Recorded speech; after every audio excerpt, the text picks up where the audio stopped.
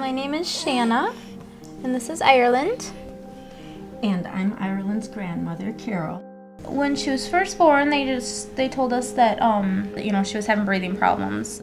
She was airlifted from Mankato to Children's of St. Paul, and at that time they told us, that she was born without her esophagus being connected.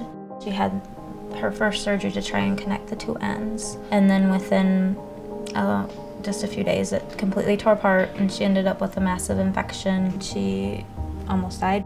And so we finally, after I think she was in the hospital for almost 6 months, we got her home thanks to PHS. We first met PHS when they came to the NICU to show us how to use the feeding pump, which we didn't think we could do that.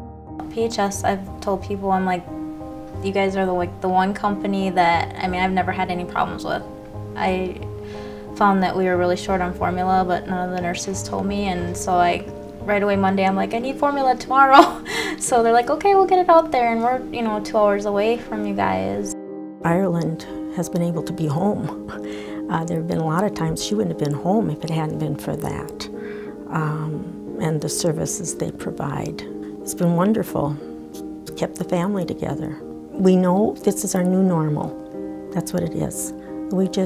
Every moment is precious. She's taught me not to take anything for granted. Taught us a lot about patience, loving. Yeah, and she's taught the doctors a lot too. When they think that something can't be done, she proves them wrong.